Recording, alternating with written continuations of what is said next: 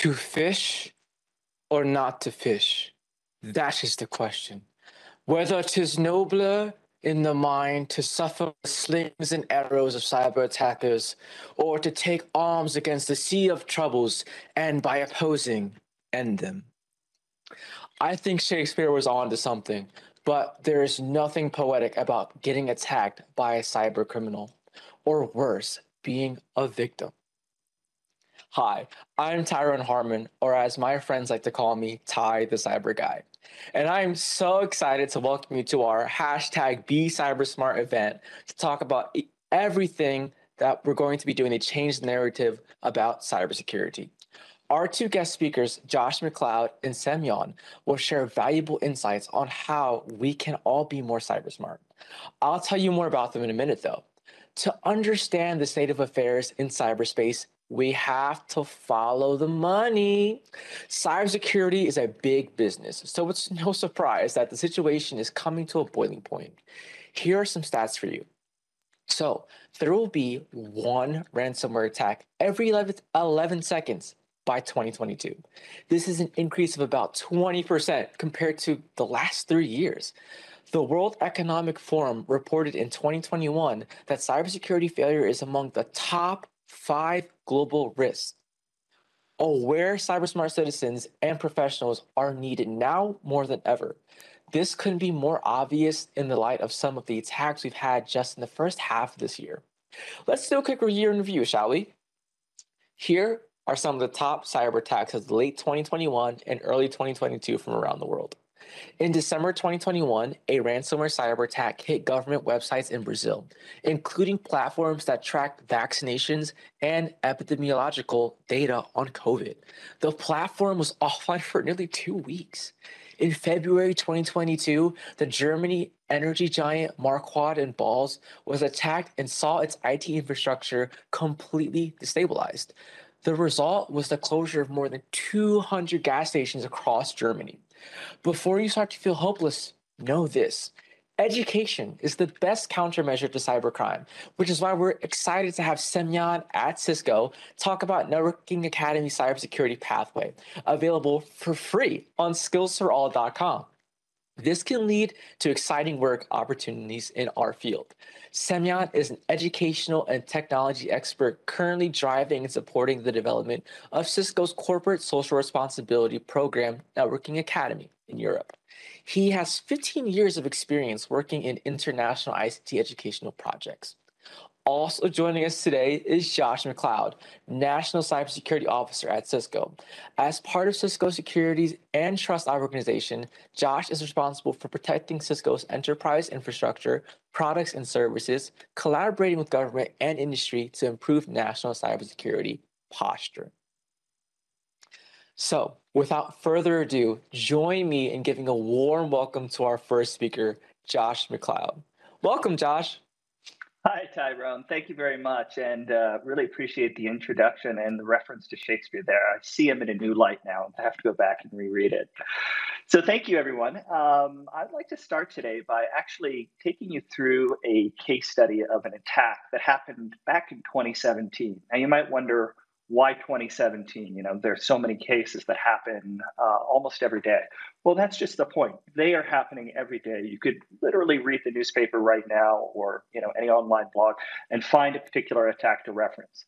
But this particular one I want to talk about, known as NotPetya, was significant in a number of ways, in how quickly it spread, in the type of attack it was, and the impact it had financially on a global basis. I would recommend also, if you're interested in learning more about this, because it's simply a good read, is that you visit Wired or Google The Untold Story of NotPetya, as you can see here, by the author, Andy Greenberg. And it really goes through in a very compelling and readable way how this attack unfolded and what happened. So this attack originated in Ukraine. So I think that's also another reason to talk about it, because it's very relevant to events going on now. And as you can imagine, the person or the entity that launched the attack is probably one we could guess at. But this particular threat actor started by attacking a software company known as Linkos. What they managed to do is to hack into the company's network infrastructure and ultimately find its update servers. for a piece of software known as MEDOC or MEDOC. This is a piece of software that's widely used in the Ukraine. It's for financial planning. It's used for uploading taxes. It's used by just about every business in Ukraine. And what they were able to do was infect that network and get access to the install servers and the build process of the software so that they could insert backdoors and additional code into the software. So what kind of code did they add to the software? Fundamentally, there are three malware components they added. One, known as Eternal Blue, is actually a tool that was leaked. It was originally created by the NSA, but it got leaked onto the internet. And they included that. That tool was very good at discovering vulnerabilities in Microsoft Windows software, infecting them, and then spreading automatically. So once there was an infection with Eternal Blue on a network, it could explode the network and take over everything in minutes. It also included another piece of software known as Mimikatz. This is actually a piece of, you could call it a utility that is allowed to attack a network device or to attack a PC, but it's also used by malicious actors. In this case, they harness the Mimikatz tool in order to steal credentials from memory on Windows workstations. So it could kind of compromise the memory structure in the device and take out the password and username. So as it would use Eternal Blue to spread, it would also use Mimikatz to steal credentials and ultimately escalate privileges across the network. Now, within this was ransomware, and I put that in quotes because ransomware, as it's designed to do, is to encrypt a PC or a device, essentially preventing you from getting at your data, and then until you have to pay a ransom in order to get the key to decrypt it. Well, in this case, this decryption was not reversible. There was no key. So what we describe this as wiper malware. So you can right away know that the goal of this was not ransom, even though it was masquerading as ransomware. The goal was to create destruction. So as this software was compromised and users went out to download the latest version of the software, it spread like wildfire. It would infect a device.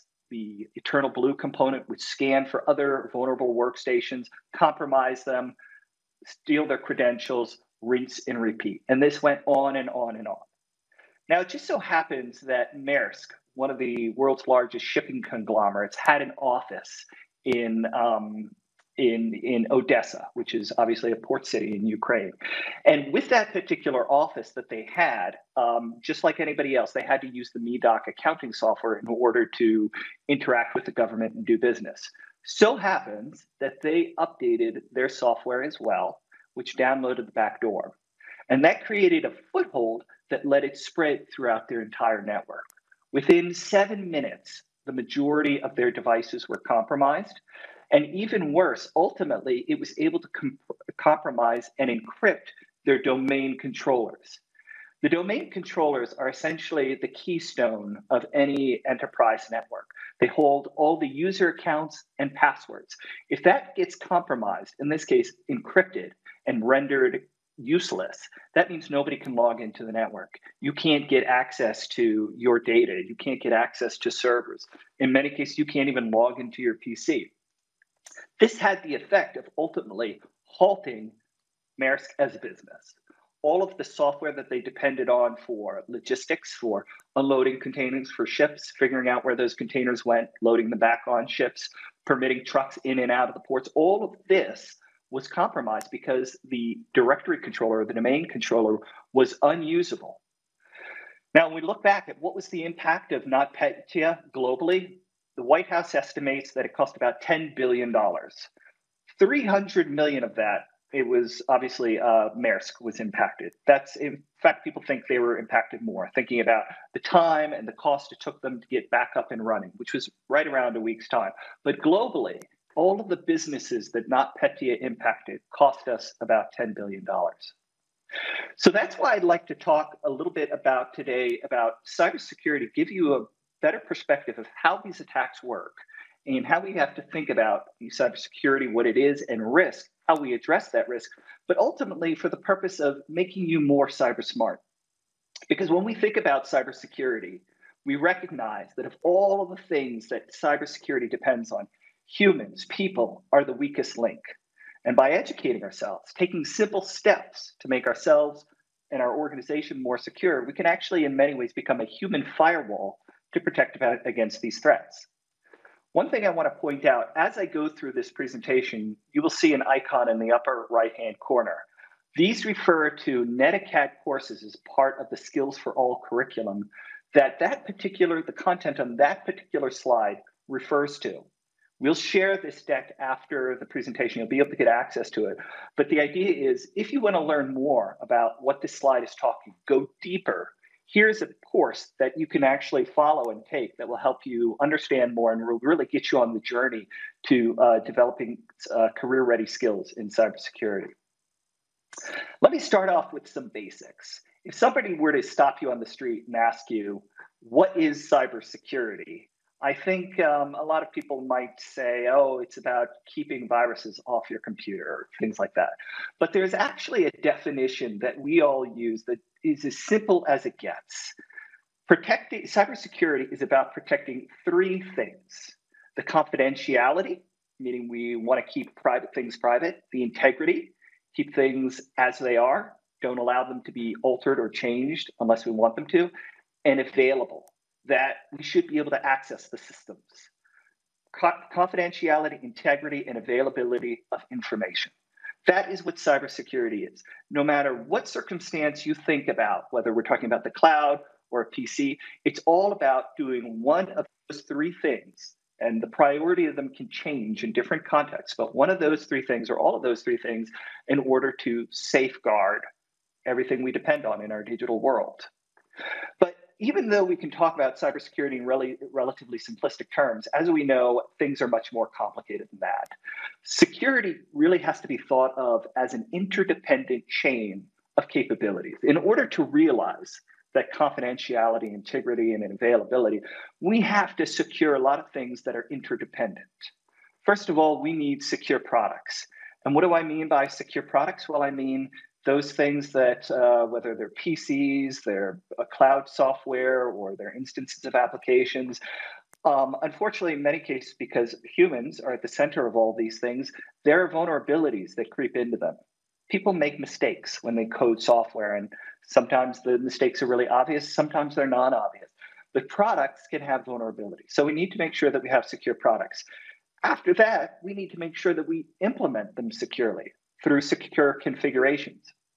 It's no good to have a secure product that has no password set or has no access controls on what you can configure or do with the device. So we need to make sure that the device is hardened and locked down, and only the people with the privileges to access it have those privileges. Then they need to be in a secure environment, meaning wherever this software or this instance of IT is running, we need to protect it so that, for example, not anybody can access it across the internet. And then overriding all of this are what we could describe as secure practices. How do we make sure that the processes and procedures and technologies that we use to keep everything secure are being done on a daily basis? We describe this as hygiene, things like updating software regularly, making sure all of the users who have access to things only have the access they need to do their work. All of these things combine in order to build this chain that ultimately we need to take care of in order to be secure. Now, when we think about capabilities, any capability is made up of three things. It's made up of a process, it's made up of a technology, and it's made up of people. A process is about the steps you follow to do something. So it may be, how do I make sure that I configure this operating system with the right settings so that only people with the right privileges access it? Technology is obviously the tool that we have in place to affect that. Having a function such as being able to set passwords, to encrypt communications. And then people who are at the center of all of this, who have to get both of these things right. Have to have the right process, have the right technology, and all of that has to be built in the right way in order for things to be secure. But as I say, unfortunately, people are the weakest link. Technology does what we tell it, and the process is only as good as what we put together. But people make mistakes. We're fallible, as I say. When we build software, when we install software, sometimes we don't do the right job. Sometimes we make very obvious mistakes. Sometimes we're not monitoring what's going on inside of our environment. We see that somebody is actually accessing something they shouldn't be. Maybe we've got the wrong architecture, policy, or oversight. There are so many places where people can make mistakes that ultimately leads to an erosion of the foundational cybersecurity that we need to protect things. And there's a simple statistic, that bears this out.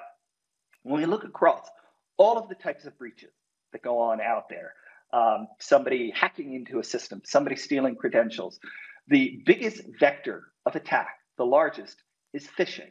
And phishing is all about people, about sending something, whether it's a text or an email, some message in front of somebody that convinces them that this is legitimate and they should engage with it. They should click on a link. They should open an attachment. They should execute things on the attachment. And all of that comes down to people and the choices that people make. So as we start to think about this, because that's what cybersecurity is, but cybersecurity is more than just these foundational definitional components. It's also about how we think about risk. Ultimately, risk is our evaluation of the probability of an event occurring and the impact that could have on us. And this is important, how we think about risk in cybersecurity, because we can't protect all things everywhere at 100%. There is no 100% security. We have to take the limited resources and the limited capabilities we have and protect what matters most. So how we think about cybersecurity risk is the way that security practitioners ultimately go about their job. There's a definition for cybersecurity risk, and a lot of these are drawn from standards out there. One of the great things about cybersecurity is that there are a lot of standards that give us definitions and guidance and frameworks for how we approach this challenge. Ultimately, the problem is that people don't do necessarily a good job of following it. But cyber risk is how we think about the ultimate harm that could come to an organization based on the threat that's out there, what could possibly try to come after us, the vulnerabilities, what weaknesses would they exploit, and then what impact that could have for us.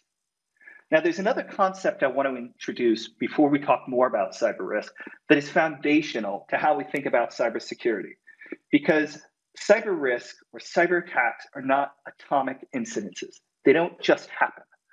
Like the dependency chain of cyber capabilities, there's a dependency chain of cyber attacks. Whatever the attack is, you can say it's somebody going after a user's credentials, hacking into their device on a Starbucks network, trying to bring down a large company, whatever it is, there are a common set of activities that occur that can guide us about how we think about risk and protecting ourselves. So this, known as the cyber chain, is a model that goes back many years, developed originally by Lockheed Martin, and it characterizes the way attacks in one shape or form or other unfold.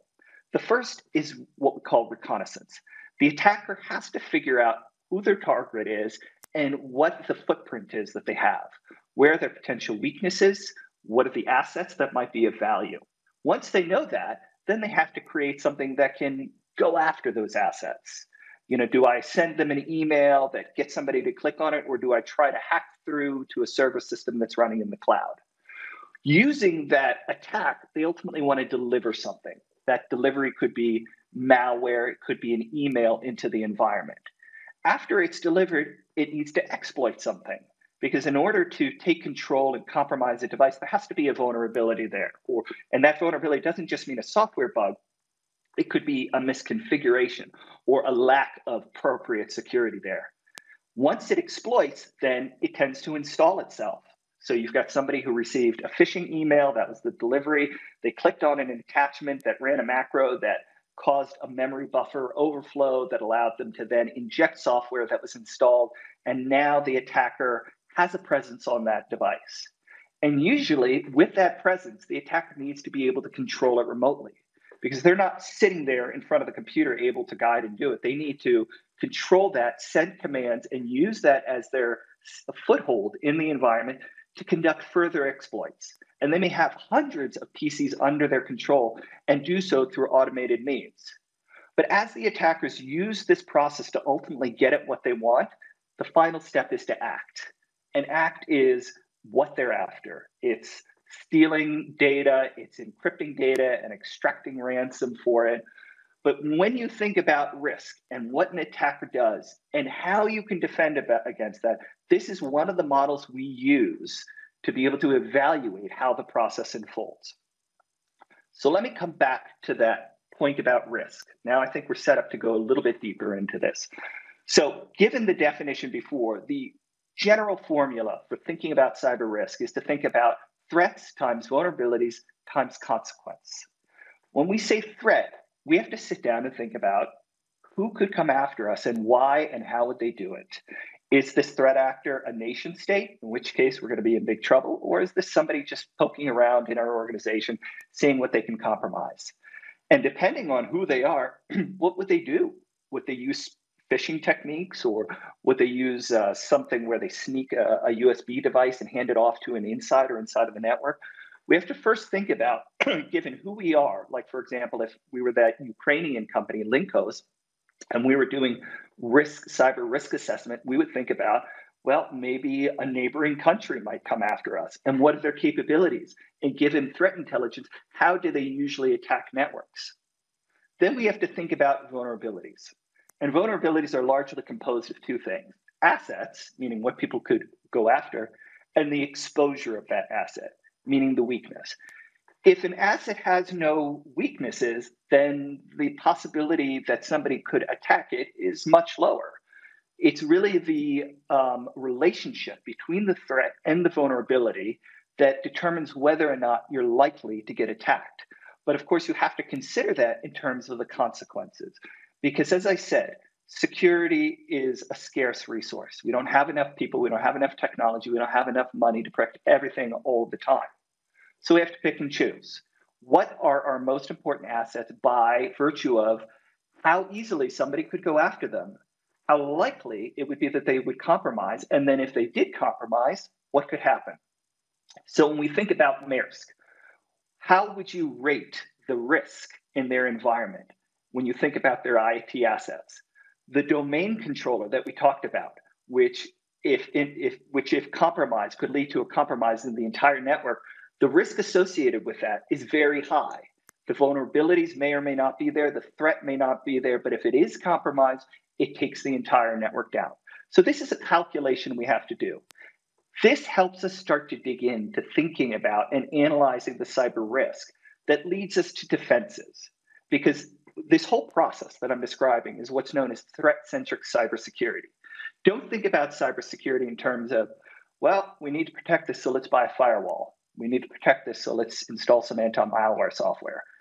You need to start by the risk, and that means thinking about the threats, what they could do, and what the implications of that could be. So when it comes to threat actors, this list is probably not exhaustive, but generally we can put threat actors, those who would seek to do you harm in the cyber sense, at least minimally, as falling into one of these categories. So if it's a nation state, they would go after you as a company or a government for purposes of espionage, political reasons, economic or military. We're seeing that play out on the world stage right now. And I have to say, when it comes to nation state actors, they're the most difficult to deal with. They have unlimited resources. They're dogged. They're persistent. Until they reach their goal, they will keep at it. So if somebody is attacked by a nation state actor, there's a very good chance they're not going to be able to successfully defend against it. Cyber criminals, however, are motivated by financial gain. They want to get the most return for the least effort. So they will attack something. They will find the easiest way to get in there. If it's too difficult for them, they're going to go and move somewhere else. So it's a different calculation when you think about somebody coming after us who may be a cyber criminal versus a nation state actor. And then we have other things. Hacktivists, we don't see that as much anymore. We have terrorist organizations and insiders. Each of them have different motives. Each of them have different ways that they will attack you. But this is the first step about considering cyber risk, is considering your threat actor. Once we've noted or considered our threat actor, then we think about something known as TTPs, tactics, techniques, and procedures, which is just a fancy way of saying how would they attack you. One of the frameworks out there that's widely used in the cybersecurity industry is known as the MITRE ATT&CK framework. And this borrows from the concept that I introduced earlier around the cyber attack chain of doing reconnaissance, followed by weaponization, followed by delivery, and so on and so forth, and breaks it down into a more quantifiable series of categories that allows to describe the nature of the tactic, technique, or procedure an attacker might use to compromise us. So you could see the first category is known as initial access, because they got to get into your network, or they got to get into your resource, or whatever it is. And then it describes all of the different ways currently understood from a category perspective that attackers do this. And when you actually dive into it, it gets very detailed and very specific.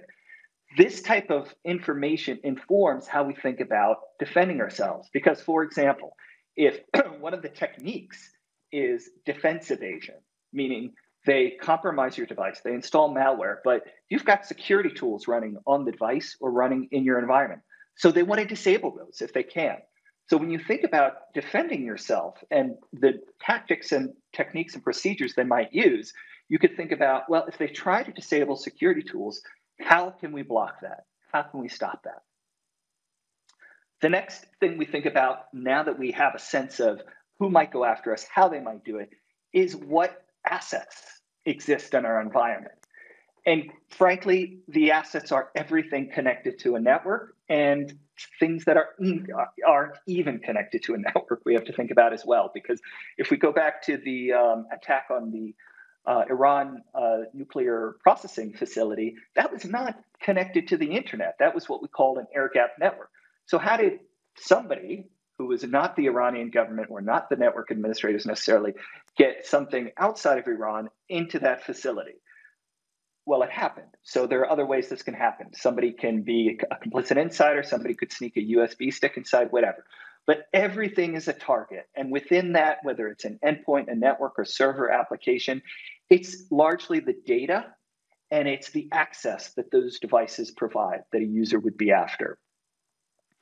So they go after the assets, but we're only vulnerable if there are exposures, or we're only exposed if there are vulnerabilities. And there are a number of different categories of vulnerabilities. We tend to think of them largely in terms of system flaws, meaning there's a software bug. Okay, well, that means we have to patch, or there's a misconfiguration. Somebody didn't turn on security. But there are other things. You can have a password, but maybe the password is weak.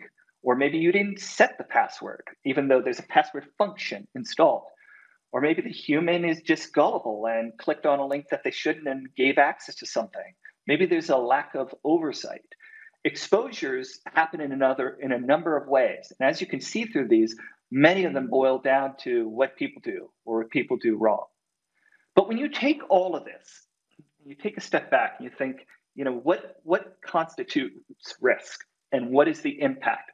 Well, the impact has two aspects to it. One is generally financial. We all tend to think about this as an above-the-line impact, that when it comes down to it, if you are breached, there are a number of ways that's going to cost you. There could be fines. There's the cost of containing the incident, responding to it, maybe having to buy new devices that may have been destroyed, impact to your brand, loss of jobs. Now, this figure that I'm showing here is something put together by Frost and Sullivan in a study commissioned by Microsoft.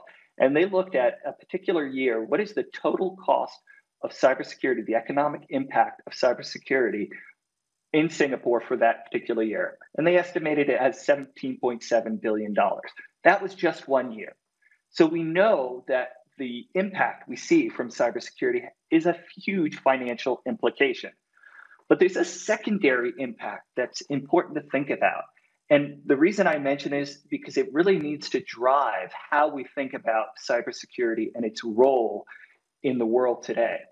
Cybersecurity also hinders the innovation and digitization of everything that we're doing out there.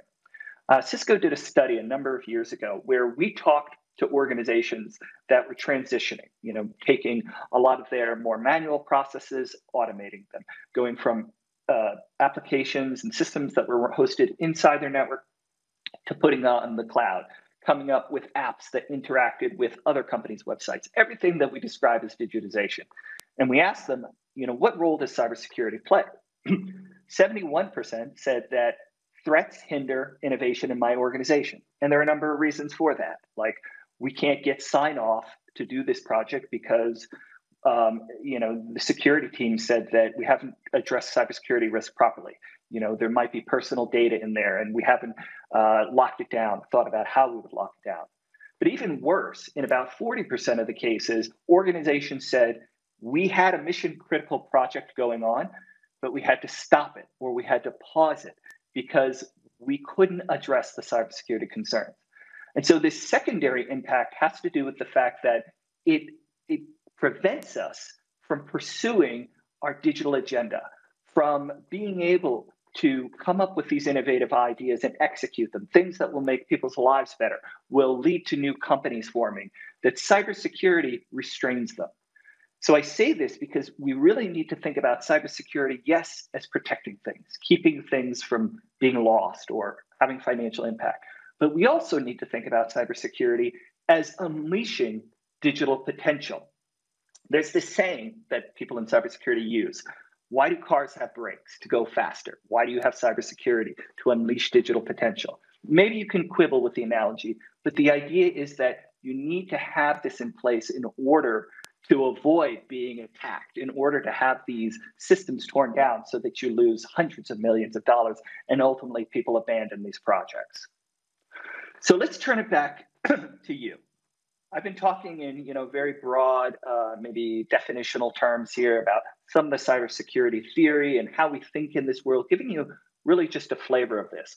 But not everybody is going to be a cybersecurity professional in the sense that they're going to be monitoring for threats or responding to threats. But everybody has a role to play in cybersecurity. So what I'd like to talk about now is things you can do on a daily basis to stay safe, to keep your assets safe, and to protect your organization's assets as well. How can you become that stronger link in the cybersecurity chain? And how can you be that human firewall?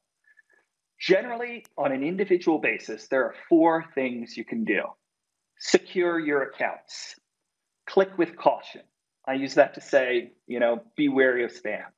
Keep your software up to date and protect your privacy.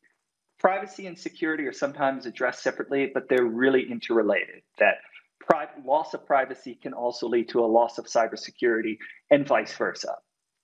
So let's talk for a moment about securing your accounts.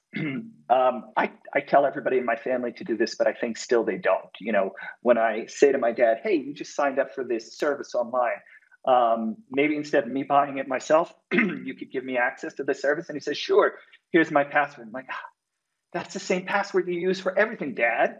I've told you a million times, it needs to be like this. But people are people.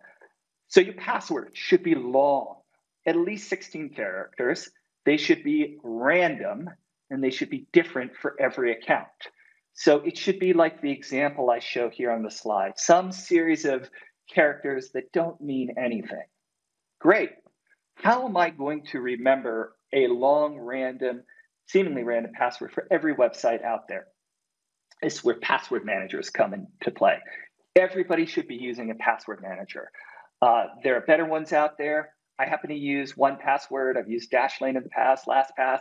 The important thing is that password managers allow you to, when you set up your account at a website, will automatically generate a password for you, and you can make it as long as you want, and will capture the user account and the password you created for that account.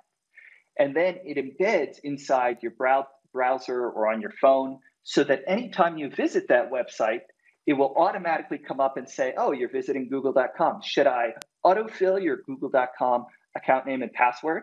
And before doing that, it'll do the biometric check or whatever on your phone or your PC.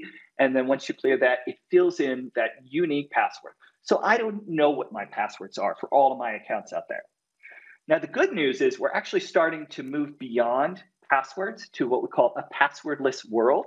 And in that passwordless world, we're going to cut this step out because passwords don't work for the reasons I described. No matter how much I tell my dad, use long, complex passwords, no matter the fact that he has 1Password installed, he just doesn't end up doing it. So it's not fair to users. So passwordless means that you'll go to a website, you'll put in your username or whatever identifies you, and then it will challenge you with some sort of biometric authentication. And then that's it. You're in. You scan your fingerprint. There's no password to remember. There's no password stored on the server somewhere that could potentially get hacked. It's easy, and it's oftentimes easy things are more secure things. Wherever it's available, multi-factor authentication should be turned on. You've probably seen this, that they want to send you an SMS code in addition to putting in your password. If it's on by default, great. Make sure that you're using a version where you have to input something from a local authenticator. If it's not on, turn it on. And as I say, use an authenticator application as a better choice versus being sent the code over SMS, because there are ways that people can break that as well. We used to say that you had to constantly change your password, and we find that this is a bad thing because users won't do it and because it makes people choose really simple passwords each time. So what we say now is change your password only if you believe you've been compromised. How do you know you've been compromised? Well, there's this cool website that collects information about hacks out there and dumps of the databases of passwords and usernames that have been collected. And it plugs into many of the password managers. So when you open up your password manager, there's usually a section you can go to that will show you these are all of the accounts you have on various websites where there's been a known breach, and we have identified that your password is showing up. And then you just go and change that one. Finally, on this user account stuff, I know this sounds like a lot, but if you do a good enough job around this, at least if you do nothing else, try to use long, complex passwords in a password manager. Oftentimes, websites will ask you for some sort of information that will help you recover your account. Like if you need to recover your password, they'll send it to your email address, or an option to reset it. But they first need to know a piece of information that only you know: your mother's maiden name, your first car, your favorite airline, whatever it is.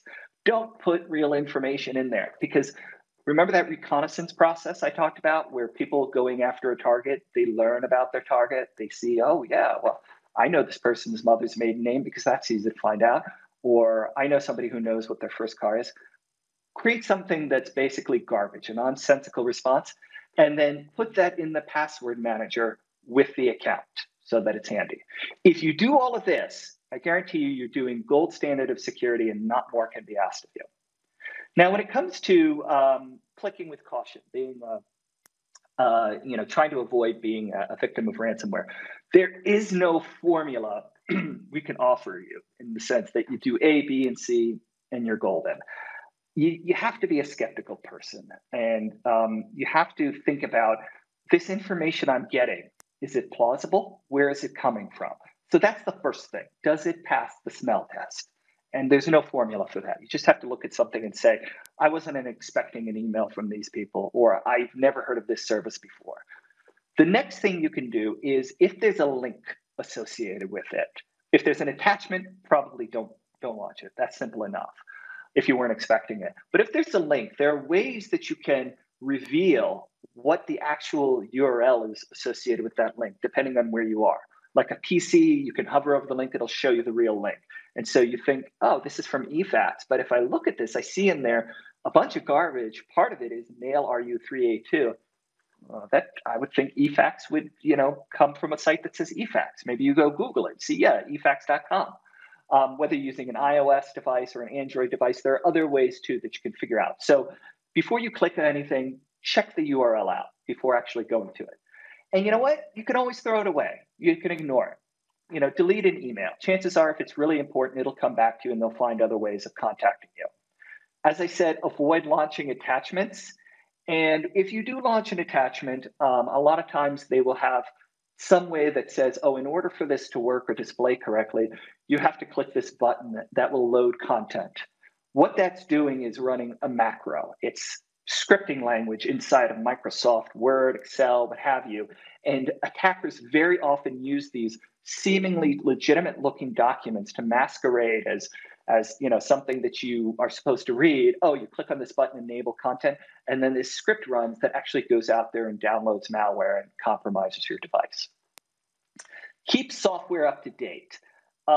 This one is actually one of the biggest challenges industry faces in keeping itself secure. So many vulnerabilities that have been fixed months or years ago were never patched inside of organizations that ultimately are seen as the culprit of a compromise. When the organization goes back and says, oh man, somebody got into our human resources server. How did it happen? Well, it was this vulnerability on the software. Why didn't we patch it? The patch came out a year ago. Well, we don't have a good patching process, or nobody was paying attention. That's where the human factor or the process associated with humans come in. So for an individual, if your device permits it, turn on auto updates. I know it's a pain sometimes that you're working and something keeps prompting you to update, but make sure you do that. Regularly check for updates when it comes to applications. So not just your operating system, but whatever apps you're running, go out and check if there's a latest version, and then apply it as soon as possible. The final thing I want to talk about is protecting your privacy. And maybe some of this can be a little bit tinfoil hattish, but everybody has a spectrum of risk when it comes to their privacy. Some people, no problem. I'm on all of the social networks and I'm happy to share everything about myself. Other people don't want anything shared about themselves. So that's your choice. But whatever you do, think about it in terms of that everything you put online in one way or another could be public. So post accordingly. Secondly, if you want to make sure that when you access websites, you keep your interaction secure, you can consider using a VPN or your own Wi-Fi hotspot. So you go to a hotel, you go to a cafe, it's a good practice because that's an open network, and there are certain types of attacks people can launch that will, even though you're going to an encrypted secure website, they can redirect your browser and fool you into going to a mock website. You put in your credentials and they've got you. So if you go to a Starbucks and you launch a VPN, or you use your phone as a personal Wi-Fi hotspot, or whatever it is, that can help you stay secure. It can protect part of your connection. Some people also want to protect what information can be gleaned about them ephemerally. With Wi-Fi and Bluetooth on our phones, we walk around with all over the place. People track us. You walk into a shopping center, they are tracking you. They are able to identify your device. They're able to see where that device keeps, pinging across Bluetooth and Wi-Fi interfaces across the network, and they can develop a profile about you. Now, this is not necessarily a cybersecurity issue or anything sinister. It's part of the world we live in where things are subsidized by marketing. But if you really want to make sure that people don't collect data about you, which could then be used to profile you, which could be a part of a cyber attack, then when you go into a shopping mall or anywhere public, just turn off Wi-Fi and Bluetooth. Personally, I don't do this. This is a bridge too far for me, but it's an option. And if you go online and you put your credit card into something and they give you an option to save, don't click save. Use a password manager to fill it in every time, or use a virtual credit card. Now, with that said, these are a lot of suggestions, and I said you'll get these slides. I guarantee you, if you become more skeptical, more risk-minded, you will become more secure. But if there's anything to take away, I would say take the time to understand and follow your organizational security policies, whether you're at a university or company, whatever it is. Maybe seek out and find out what do they have in place that says what you should or shouldn't do, and how do they keep you safe. Then think about protecting yourself. Every device you have, how you secure accounts, how you're skeptical about the information you receive and interact with it. And finally, leading into Semyon's talk here, we need more people. We need smart people from diverse backgrounds in this field. A lot of people think, I could only get into cybersecurity if I've got a coding background. Want to know what my undergrad degree was in? Economics with a minor in journalism. Now, I have an interest and I've learned a lot about the technology over the years, but you don't have to come from a technology background. We need people who are smart, people who are able to think like attackers, people who are interested in this to fill a diversity of roles within the cybersecurity industry. So please join the fight and join up. And with that, I'd like to hand it back to Tyrone and thank everyone for their time.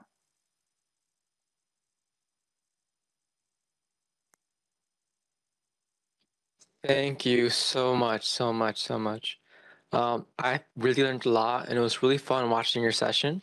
And In your session, I think we've learned so much about how sophisticated attackers breach networks and cause damage. And everybody, Joshua shared about the famous NetPetya attack that paralyzed Mars shipping operations and caused billions of dollars in losses globally. He also taught us about the insights into fundamental cybersecurity concepts such as cyber risk, the attack chain, and why people are often the weakest link in cyber defense. And finally, we learned about how we can become a human firewall to protect ourselves and our organization against cyber attacks by properly securing login accounts, avoiding phishing, scams, undertaking basic data privacy practices, using password managers, using a VPN, and just overall being more cyber smart. Thank you for sharing your knowledge and experience with us, Josh. As humans, we may be the weakest link, but with our insights, we'll leave this event feeling a bit stronger. Up next, we have Semyon to guide us on career opportunities in cybersecurity and educational resources available with Cisco here. Tyrone. Hello, everyone. My name is Semyon, and I would like to take you through your education opportunities at Skills for All at Networking Academy. Can we please go to the first slide of my deck? The next one, please. So today, could you please switch? Yeah, this one. Today we'll be speaking about the Skills for All education platform. This is the new generation of the education resource brought to you by Cisco Networking Academy team.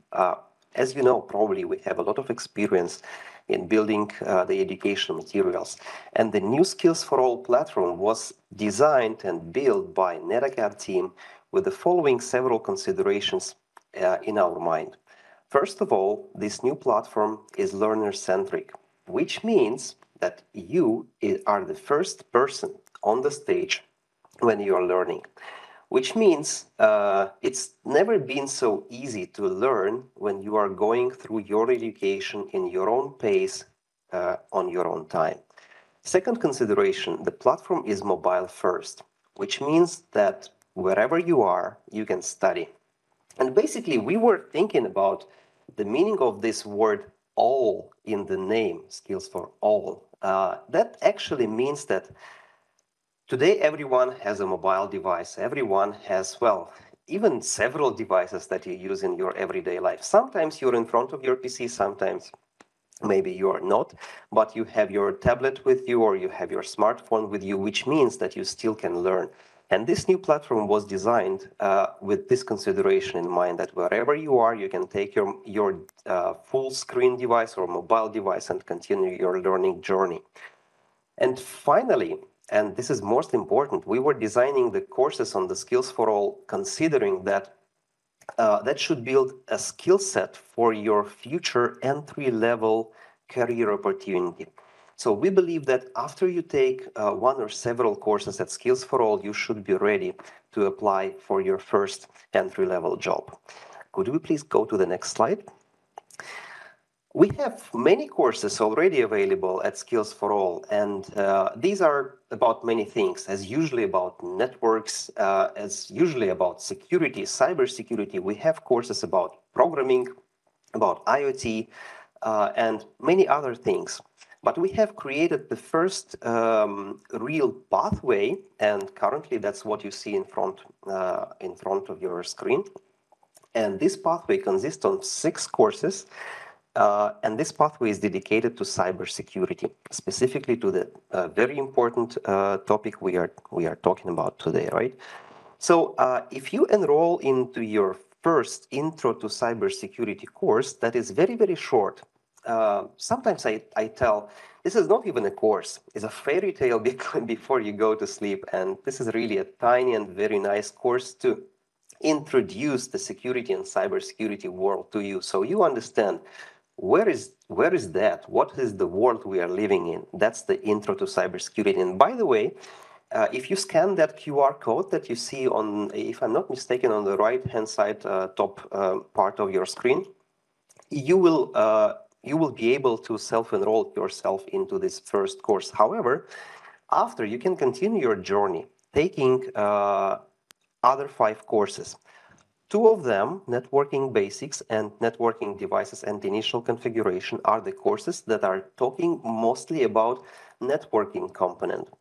It is important to learn networking component because cybersecurity is around networks, right? We are protecting ourselves in digital world, working with networking devices. We are all connected. We have many, well, hundreds of things we are using every day that are connected to a network. So that's why we believe it is very important to learn about some network fundamental part here. And here you have Networking Basics course, which is designed to be a 25 hours learning journey, and the Networking Devices Initial Configuration also for the same 25 hours.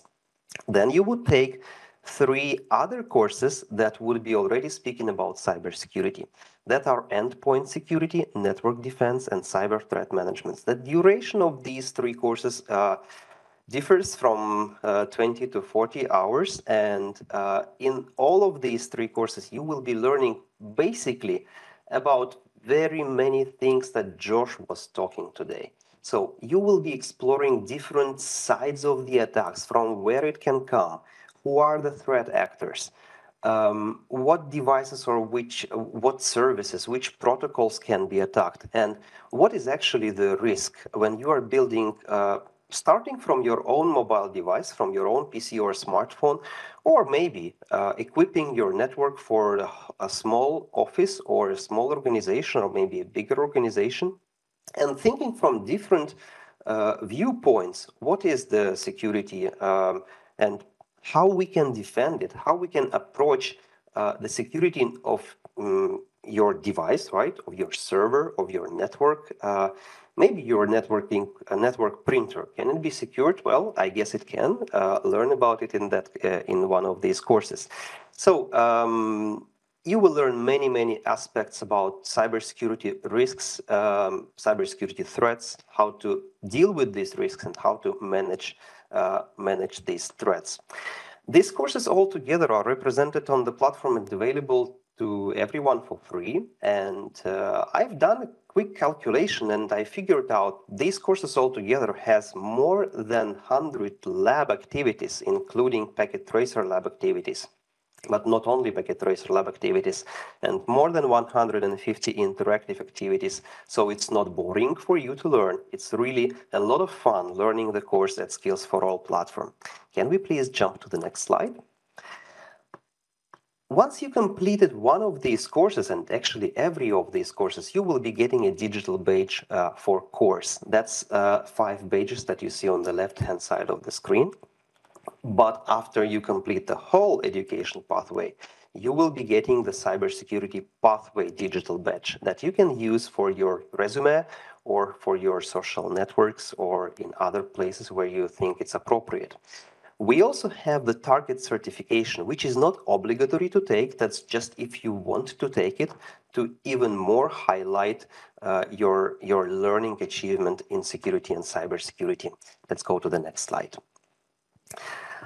I've done a quick exercise, not just to be speaking all the time, but I just wanted to show you something visual. So here is, for example, the example of several lab screenshots from the networking courses, from these 2 networking courses that you are continuing after the intro to cyber. So as you see, you will be working with simple network topologies consisting of several end devices or endpoints, but also working with internet infrastructure, with servers, with intermediate networking devices like Cisco routers and Cisco switches. You will be using also the command line interface to manage these devices. You will be learning about fundamental network protocols, IP addressing, IPv4, IPv6 also. Maybe also sniffing some network packets with Wireshark and exploring what's actually happening in your network. Let's go to next slide, and I will explore other labs that you will be working while you are going through cyber courses. Here, as you can see, you will be working with different devices, operating systems that could be Linux, that could be Windows, that could be a mix of different tools. We will be working with virtual machines that are built into the course, so it's easier for you to set up your lab environment. You don't have to configure your own operating system. You just take a virtual machine and then you're in. And then you will explore different cybersecurity aspects like a cyber kill chain, which is displayed on this slide. Let's see what we have on the next one. Can you please switch the slide? While you're continuing your journey, you will be working with more complex network topologies, as you can see here, the example. Of course, we will be starting from layer 1, cabling the network and building it from scratch, and then configuring it and seeing what's happening inside of the network. Believe me, it's a lot of fun, and you don't have to have anything basically except of your device, your computer, packet tracer installed, and at some point a virtual machine. So you can progress with all of these labs fully on your own pace and fully on your own, taking the course to reach your entry-level career opportunities goal. So how do you do? How do you, can we go to next slide, please? How do you start? As I already mentioned, you have this QR code. That's your entry point to the first course. Also, you can navigate to skillsforall.com and either take a quick, just 2 minutes video tour over the platform, or you can explore the course catalog and choose the course best suitable for you. You also can play with filters. You can select different languages, different course categories, and different level of the courses. And most importantly, it's absolutely and totally free. We don't charge anything. Let's switch to the next slide. And I want to very quickly point your attention to the login procedure, because I think that's one important thing. As many of you are probably already at Cisco Networking Academy students, we have enabled the authentication mechanism through Networking Academy login. So you can click NetAcad login button and use your existing Networking Academy netacad.com credentials to log in. Or if you don't have it, probably you have a Gmail account. You just can use your Google account to access the platform. Or if not, just create a new user on Skills for All that should take you less than 2 minutes. Let's switch to the next slide, because on that next slide, I would like to re-emphasize that it is mobile first and very much mobile friendly, and pretty much everything you do while you are going through the course is you are comfortably scrolling, reading, enjoying the course content, enjoying the media, enjoying the quizzes and videos embedded into the course. If it comes to check your knowledge, you are doing that again inside of the course, continuing scrolling the page, either from your browser on the PC or from your mobile device. Are you in the airport or in metro? You can continue learning by browsing, scrolling through the course and gaining your knowledge. Isn't it fun? Isn't it nice? I think it really is. Let's go to the next slide, because I wanted to make sure that I don't forget about our instructor community. These are our most important people who are bringing a lot of knowledge to their students. And we have also implemented the instructor guided learning experience in Skills for All. So if you are an instructor, you should be able to switch your role to instructor and create your classes for your students, enroll your students, and observe how they progress. Let's go to the next slide, because we already almost finished our today's presentation. I just wanted to mention that it's not only in English, it's already translated. Several courses are already translated in Spanish and Portuguese, and there are some more languages and translations coming. So stay tuned, it will come in your language, and please join us and improve your security and cybersecurity skills by taking a free learning journey at skillsforall.com. That's probably it from my side, and back to you, Tyrone. Thank you so much for sharing exciting opportunities available for us in cybersecurity. Who knows? Many of you may choose a career based on the information that was shared today. So, actually, we've received so many questions today for Josh and for Semyon, but Josh said that he'd be willing to answer as many questions as possible in a blog published in October for Cybersecurity Awareness Month, which is really cool and amazing. Thank you for that, Josh. I'm really excited, but in the interest of time, because we're kind of running over, we're going to take 2 questions. And our first question actually comes from Danny. And is is it necessary to be a software engineer to be an expert in cybersecurity? Thank you for that question, Danny. That actually goes back to my point around diverse backgrounds actually can lead to very fulfilling, enriching careers in cybersecurity because there are so many areas that you can go into. So there are people who are in our data privacy protection area. That's security adjacent, but more and more, I think it's being seen as part of the broader cybersecurity pantheon. A lot of those people come with a legal background. There are people who work in security when it comes to security operations centers, and they understand how to set up and install security because they're engineers that say maintain the platforms like the SIM tools, some of the playbooks that run, and other things. They don't really know anything about software coding. They may know some Python scripting, but they're really people who are focused on IT and maintaining IT. There are people who are involved in policy aspects, like figuring out we want the organization to behave in the correct way according to cybersecurity outcome. What is the guidance and the instruction we give that will lead to the right programs, the right processes, and the right infrastructure we build in order to secure ourselves? So you do not, the quick answer is your question, you do not. However, I found that I did not have a computer engineering degree. My graduate degree, subsequently, I did go and focus on IT. It was more than it was before cybersecurity was its own dedicated discipline. And I never really learned to code. I've used code. I know how to do some scripting and, stuff like that, but I am not an expert in coding. So I've had a rich and fulfilling career in cybersecurity without that background. That said, it's something I've always felt made it a little bit more difficult for some of the things that I've wanted to get into. So, for example, I've done some malware reverse engineering stuff with SANS Institute, some of the classes they have there. Yes, you can sort of get by, but if you really don't know how software works and how to write scripts and how to create your own modules, you're going to be at a disadvantage. So I would say the more technical the focus, the more it is about malware, the more it is about going after attackers, the more you're going to need software development expertise. And by that, I say coding.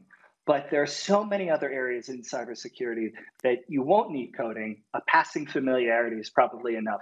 That you don't have to worry about that somehow restraining your career opportunities.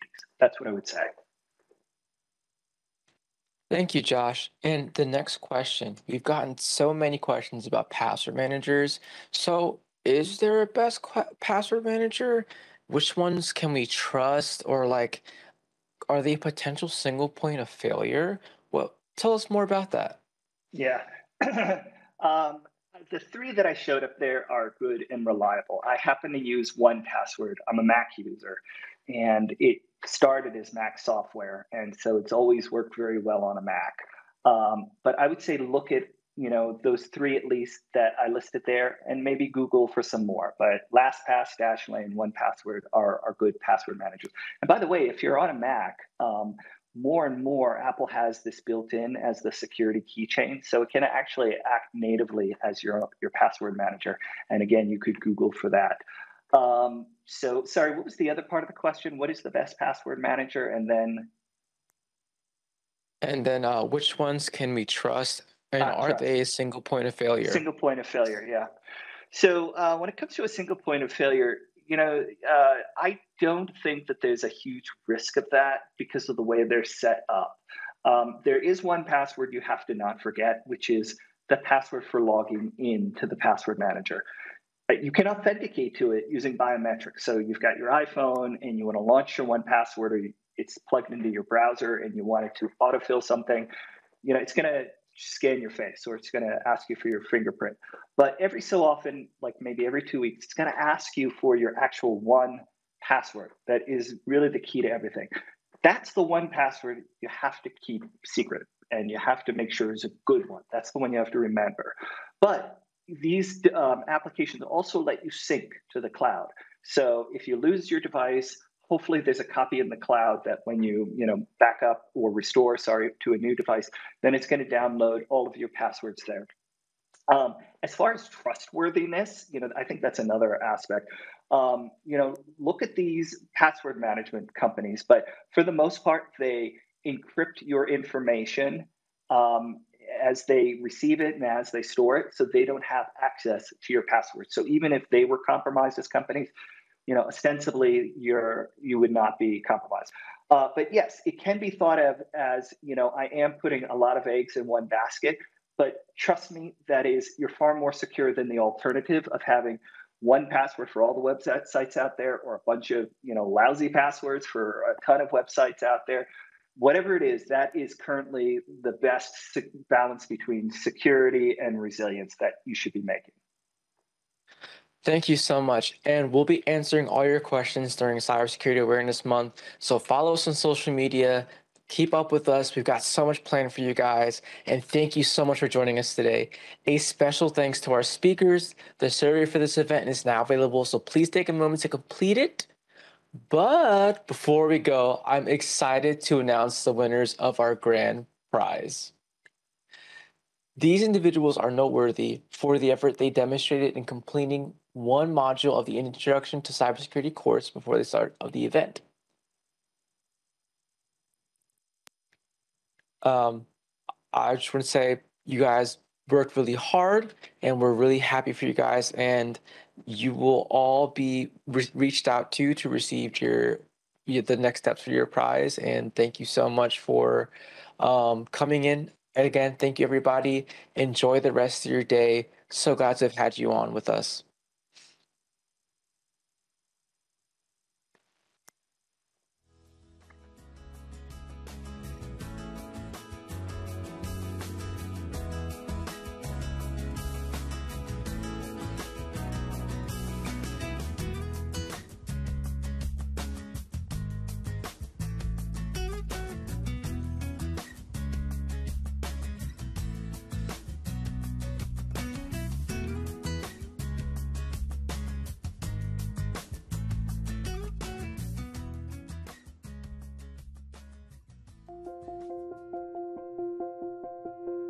Running makes me feel happy. My favorite part about cross country is like the mental part. I'm Max. When I was 11 years old, I was diagnosed with aplastic anemia.